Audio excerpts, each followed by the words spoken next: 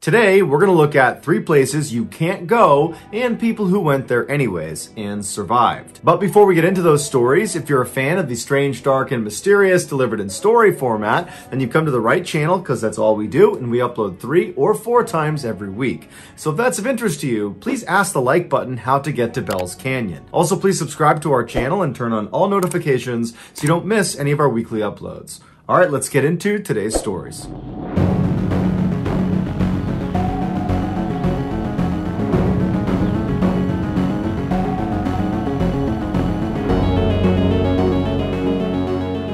In 2019, a 32-year-old United States Army soldier was stationed in Hawaii for training. This was his first time ever being in Hawaii, and so on his first day off, he planned to do some sightseeing. After doing some research, he settled on the Hawaii Volcano National Park as the first place he would go check out. This is one of the top tourist attractions in Hawaii that sees over 2 million yearly visitors. One of the main draws of this particular park is that it's home to one of the world's most active volcanoes, the Kilauea, that has been erupting consistently almost every year since 1983. On the evening of Wednesday, May 1st, John finally was given some time off, and so he hopped in his rental car and he made his way out to the park. When he got there, he was pleasantly surprised to see that it was not crowded in the least, most likely because he was there midweek. And so he paid his entrance fee, and then he started walking up a trail that would bring him up to this overlook that overlooked the caldera. The caldera of a volcano is the actual crater, the inside of the volcano where the actual lava comes out of. At the time John was at the park, the volcano was not actively erupting, and so there was no pool of lava inside of the caldera. However, the surface of the caldera, which was 300 feet below this overlook where John is, the surface was still 2100 degrees Fahrenheit, causing these massive steam clouds to billow up from it pretty much constantly. And so when John actually reached this overlook point and was looking out into the caldera, he was immediately disappointed because he couldn't see anything. And so as much as John craned his neck to try to get a better look down into the caldera, he was just totally obscured by the steam. Now, he was up against a safety railing that prevented people from getting closer, but he figured if he could just get right to the edge of this crater and he could actually look down inside, he might be able to see all the way to the base of the caldera. And so he looked around and noticed there were no other tourists up there with him.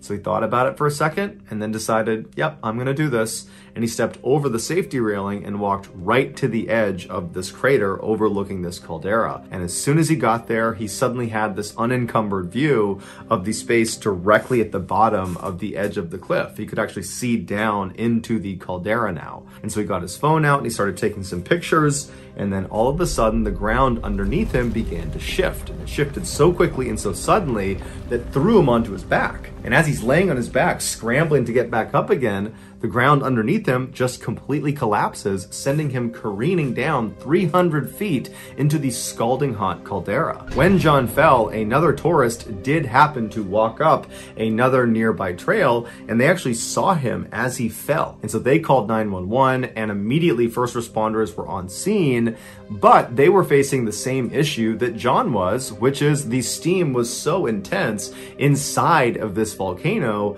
that you can't really see down into it. And so they had rescuers walking along the rim of the volcano, and they had helicopters in the air, but it really wasn't doing any good. And in the back of all rescuers' minds, they knew that realistically, there's just no way John could have survived this. I mean, you can't survive a 300-foot fall, but even if you did, you couldn't survive being at the surface of the caldera that's over 2000 degrees Fahrenheit. You'd die within a couple of minutes. But the rescuers pushed that thought out of their mind, and they focused on being positive and just continuing to look for John. And 2 hours into their search, when it was totally dark outside and hope was just about gone at this point, somebody spotted John on a little ledge jutting out 70 feet down from that cliff he was standing on. When he fell, when the ground dissolved underneath him, he managed to land on this tiny little ledge. Had he fallen an inch left, an inch right, an inch forward, he would have tumbled to his death. There's no two ways about it. But he landed perfectly on the one ledge that could have saved his life. But he was so badly injured, he couldn't climb back up again. However, rescuers were able to rappel down to him, put him in a harness, get him back up, and he was able to make a full recovery. On July 12, 2015, 30-year-old Christopher LeCun was out on his boat with his wife, his kids, and his best friend Robert just off the coast of Port St. Lucie in Florida. Throughout the day, anytime Chris or Robert were looking down from the boat and spotted a rock pile, they would throw on their scuba tanks and dive down to attempt to find lobsters. Towards the end of the day, when they were looking down into the water, they saw what they thought was a rock pile at first, but as they kept looking at it, they noticed it had lots of straight lines, indicating it could be an underwater building. Chris and Robert noticed there was a yellow buoy floating on the surface right above where this building was underwater, and they thought they should probably go over and read it, but they decided, it's inconsequential. We can just go down and check it out for ourselves. Now, if they had stopped and gone over and read the buoy first, they would have seen there was a warning on it that was telling people to stay back at least 100 feet from this underwater structure. But Robert and Chris didn't read that warning, so they put on their scuba tanks and they dove down into the water. And after only going down about 10 feet, they noticed there wasn't just one structure underwater. There were actually 3 huge structures. And so Chris and Robert looked at each other and they're totally amazed at what they're looking at. They had been scuba diving together since they were young kids, and they'd spent a lot of time in these waters, but they had never seen these before. And so they were very excited to go down and have a look. When they got down there and they were only a couple feet away from one of these structures, Chris saw that the top of the building was just a square concrete slab, and then on all 4 sides there were big concrete slabs. But at the top of each of the 4 walls of this building were what appeared to be openings. They were almost like windows at the top of the structure. And across the window was mesh all the way around, like a grate, protecting things from going into the window and into the structure. And so Chris and Robert went right up to the mesh and tried to look inside of the structure just to see what was in there. But when they looked, it was just too dark inside and there was no way to tell what was in there. And so Chris is really disheartened because he really wanted to know what was inside of this building. And so he just grabs the mesh itself and just kind of tries to tug it in one direction just to see if it would even move, to maybe create some space so he could look inside. And it very easily slid all the way to the side, revealing an opening big enough for he and Robert to go through. And so the two of them look at each other and they just nod because they know they want to go inside and see what's in there. And so Chris went in, followed by Robert, and they found themselves inside of just this big empty space, this 70-foot by 70-foot space where there really was nothing inside of it, except down at the very bottom on one wall was this 16-foot wide opening that was the entrance to a huge tunnel. And from where Chris and Robert were at the top of the inside of the structure, they couldn't see into the tunnel. And so they decided, by looking at each other and nodding once more, that they would just go down and try to look to see if they could see through to the other side of this tunnel. And so Chris goes down first, followed by Robert, and as they start making their way down, they both start to feel a current that's pulling them straight down. And as soon as they felt that, they both intuitively knew that they didn't want to be a part of that, and they started swimming as fast as they could back up towards their exit.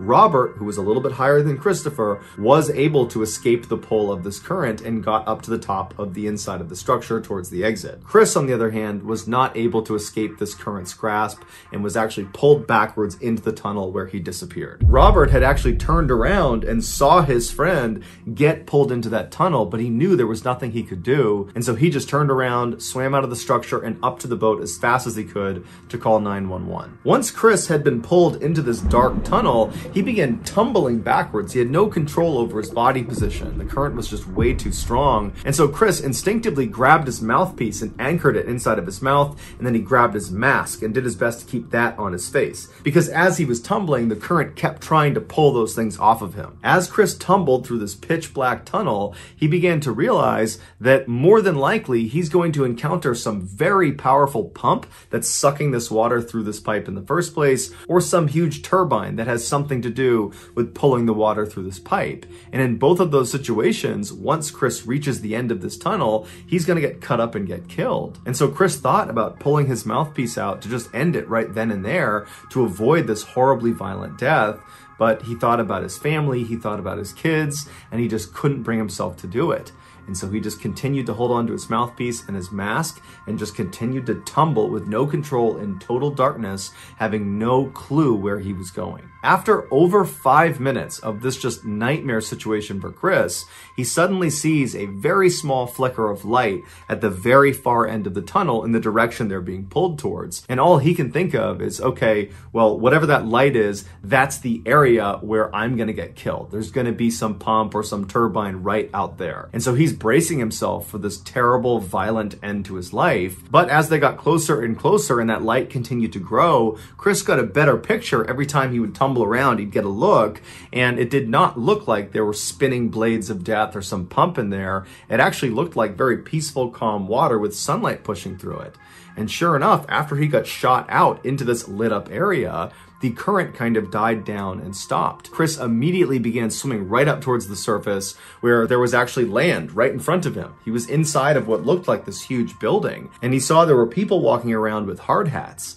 And so Chris just pulled himself out of the water and began yelling for help. It would turn out Chris had been pulled into a nuclear power plant's cooling system. This particular nuclear power plant used a multi-level system where instead of just pulling the water in directly into the plant where it would be cooled and there would be, a pump of death or spinning turbines or something like that, instead there was a reservoir first where the water was dumped, and then after a while that reservoir water would then get churned up into the cooling system. So Chris was just incredibly lucky that that was just the way this nuclear power plant was built, because many other nuclear power plants, if he had done what he did, he would have been killed in a really horrible way. Chris would ultimately sue the power plant, saying they didn't put up enough warning signs or enough deterrents to protect people from getting sucked into these intake pipes, and the power plant has countered by saying, we put up enough deterrents, you just went past them on purpose. As of now, it's unclear what came of that court case. In 1990, 46-year-old Alex Kirstich was a marine biology high school teacher by day and a documentary filmmaker by night. In July of that year, he and 3 of his friends were in Mexico working on a documentary about sea life in the Gulf of California. They had already shot a bunch of footage during the daytime, and now they needed to go out and get some nighttime footage as well. On the evening of the 25th, Alex and his 3 friends boarded a 70-foot research vessel with all of their diving and camera equipment. They waited until just before sunset to leave the harbor, and then it was a 30-minute transit to this area just north of La Paz that they had been told was very active at night. Once the ship was stopped, they threw their anchor down and then turned on these bright spotlights and aimed them into the water. And then one of the ship's crew members put a big piece of tuna onto his fishing rod and then cast it out into the water to try to lure some animals to the area. A few moments later, a black mass suddenly came up to the surface, ripped the tuna from the line, and then vanished as quickly as it appeared. Alex and his 3 friends didn't get a good look at it. They saw it happen, but they had no idea what it was. So they told the ship crew member to put another piece of tuna on the line, throw it out there, and see if they can get a better look at this thing. And so more tuna was put on the rod, it was cast out, and then seconds later, a black mass rushed up to the surface, grabbed the tuna, and then went back down again. But this time, with Alex and the others looking really intently at it, they picked up what looked like a red and white flash, like a strobe light on the skin of this creature as it descended down below. And they looked at each other and they thought, could it be? And so another piece of tuna was put on the fishing rod, they cast it out into the water, and this time, before anything could come up and take it, deep down below, they see a flash of red and white all over the place, like a bunch of strobe lights going off. And then dozens of these creatures rocketed to the surface, fought over this tuna, and then descended back down into the deep water. And so now the men look at each other and they're grinning because they know the red and white flashing they are seeing is a trademark of a very rare creature. It's their skin changing colors. It's how they communicate with each other. And this creature is so rare that at this time, no one had actually filmed it alive. There was only footage of it dead after it washed up on shore.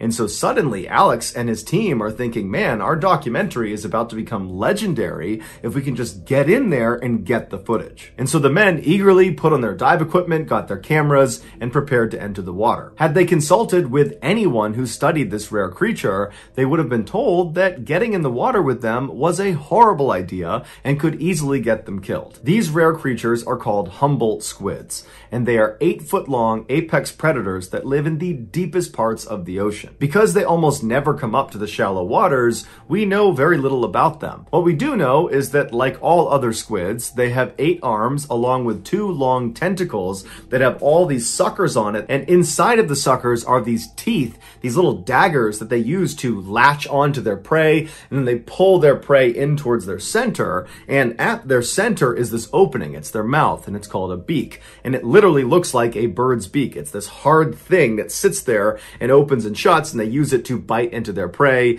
and then inside of their beak is their tongue, and on their tongue are hundreds of sharp little daggers like more teeth that they also use to shred their prey. Typically, these jumbo squid will sneak underneath their prey and then suddenly shoot up, grab them with their 2 tentacles, and then drag them down to the deeper water where they feel safe, and then they begin the horrifyingly slow process of eating their prey alive because they have a gag reflex that prevents them from eating quickly. Humboldt squids are very intelligent, they're very social, and they're very aggressive towards humans, especially when they are in a large group or when they are eating. But of course, Alex and his 3 friends are not thinking about this. They're just eager to get into those jumbo squid infested waters and get this footage. And so they give each other the final okays. They're ready, their equipment's good to go, and they slip off the side of the boat into the water. Once they were in the water, they sank down to 30 feet, at which point they spread out around the squid that were still darting up to the edge of the boat to try to get more tuna. After a few minutes of Alex and his buddies taking this great footage of these squids,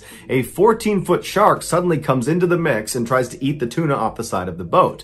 But ironically, on its way out after not getting any tuna, the shark got its tail fins stuck on the actual hook and then became bait for the Humboldt squids. And seconds later, these squids began ripping the shark apart. And so Alex and his 3 friends decided to move closer to the drama to get some great footage. As Alex is right up next to this drama unfolding, he feels himself suddenly sinking in the water. And he's kind of fixated on getting this shot, so he's not really worried about why he's sinking. He's thinking maybe my buoyancy compensator off, maybe my weights are too heavy, but when he looks down, he realizes in horror, a Humboldt squid has wrapped one of its tentacles around his right swim fin. And so he instinctively begins kicking the squid's tentacle with his left leg. He gets it to release him, and in a panic, Alex begins swimming back up towards the surface, but he's still 40 feet away at this point from the boat. And at this point, the other squid had been alerted to Alex as now being considered prey. And so as Alex is going up, from behind, another squid comes up and wraps its tentacle around his neck. And his neck was the only area on his body that was not protected by his neoprene wetsuit. And so the daggers inside of these suckers on this tentacle dug into his neck, all around his neck. So his neck's being cut into and he's being strangled and being pulled down by this squid. And so Alex begins punching and squeezing and pulling on this tentacle, fighting for his life. And he manages to get this squid, the second one, also to release him. But by now he's been pulled down to 50 feet. He's got a ways to go to get back to the boat. And the other squid are all coming over. They're converging on him because they're all communicating that here's our prey, here's our other meal. And so Alex tries to swim as fast as he can back to the boat, but he only made it a few feet before another Humboldt squid darted up and came right up to his face, wrapped both tentacles around his entire head, blinding him, and he immediately felt the beak pressed up against his face, and it was opening and closing, trying to bite him, but it was biting down on his dive mask that was basically saving him from having his skull crushed by this squid. The squid became frustrated because it's not digging into Alex's flesh, and so it readjusted its grip on him by sliding down to his midsection, where immediately it begins pulling him down violently in these pulsing bursts. And so all Alex starts doing is punching and hitting and doing everything he can to get this thing off of him, and then for some reason it does release him. Maybe it was just so frustrated that it could not puncture into him. And so Alex is now down to about 60 feet, and he starts swimming as fast as he can with all these squids all around him, but for some reason, none of them attacked him. And so Alex swims up to the boat, and before he actually gets on board, he looks down back into the water, and there's just dozens of these squids that are flashing red and white at each other, just kind of hovering in the water, not making any move towards him. It was like they were just watching him. Alex sprinted up that ladder, got into the boat, and shortly after, his three friends came out of the water as well. They were unharmed. Alex had deep cuts all around his neck from where the tentacles had driven their teeth into his throat, but besides that, he was physically okay. Mentally, he was a train wreck and was very traumatized from this event, as you could imagine. Today, his encounter with the jumbo squids is a thing of legend in the diving community. So that's going to do it, guys. If you found the secret in today's episode, let us know in the comments what it is and where you found it, so give us the timestamp. And if you're the first to do that, we will pin you at the top of the comments section. If you enjoyed today's video and you haven't done this already, please ask the like button if they know where Bell's Canyon is. Also, please subscribe to our channel and turn on all notifications so you don't miss any of our weekly 3 or 4 video uploads. If you want to get in touch with me, you can direct message me on Instagram or on Twitter. My username for both platforms is the same. It's JohnBallen416. I also have a ton of content over on TikTok where my username is MrBallen. I also have a second YouTube channel called MrBallen Shorts where I post random short videos and lost episodes. If you have a story suggestion, please submit it to our subreddit just called MrBallen. It's linked in the description below. So whether I see you on Instagram, Twitter, TikTok, Reddit, YouTube, or some combination, just know that I really appreciate your support. And until next time, that's going to do it. See ya.